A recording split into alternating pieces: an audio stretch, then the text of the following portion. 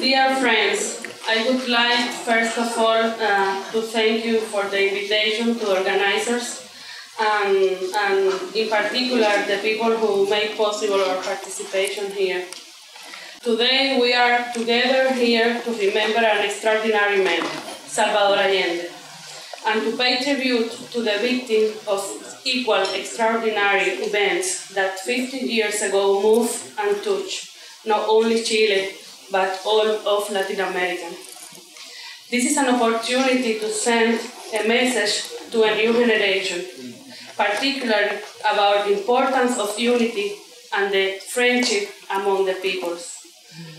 For Cuba, these events of September 11 have a special significance. Allende, as leader, struck a deep chord with the Cuban people. His affection toward Cuban, and in particular the intimate friendship that united him to the historical leader of the Cuban Revolution, constitutes an indissoluble part of our patriotic history.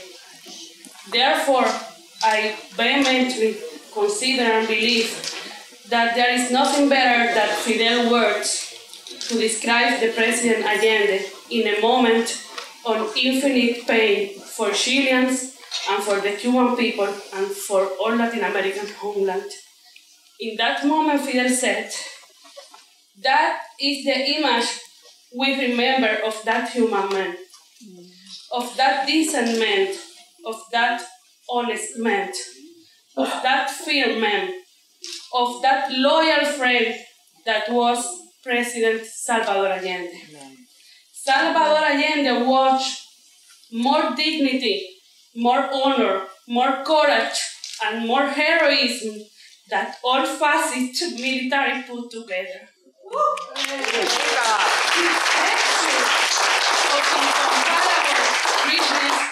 Pinochet and his complices forever in ignominy. That is the way to be a revolutionary. This is how to be a man. This is how a true fighter died. This is how a defender of his people died. Thus died a fighter for socialism. That memorable speech for our commander-in-chief culminated with a reference to united and solidarity that we consider is fully valid in our days. He said in that moment, "And our people will be in solidarity with the people of Chile and will give them all the help in all the fields. And if one day we were capable of throwing the sugar of our quota to give to the Chilean people, we will be ready to tear out even our hearts to help the Chilean revolution." We had faith, we had confidence in the President Allende. All our people trusted him. All our people were intimately convinced of his integrity, of his courage, that we know that he died defending his post. And President Allende did not fail to the Chilean people. He did not fail to the Cuban people. And in the same way, the Chilean people will not fail to the President Allende. The Chilean revolutionary will not fail to the President Allende. And above all, they will listen his call for the closer union to carry forward the liberating struggle. And the Cuban people will not fail to the loyalty to the heroical, our comrade, their brother in the struggle, President Allende. Eternal glory to Salvador Allende. Together with Che, together with Martí, with Bolívar, Sucre, San Martín, O'Higgins, Morelos, Hidalgo, Juárez, and all the great men who devoted their life for the freedom of this continent. Allow me to end with some iconic verse of the Pablo Milanés singer, Cuban singer, very touching for us. And allow me to say at the final in Spanish this verse. Yo vendré del desierto calcinante y saldré de los bosques y los lagos.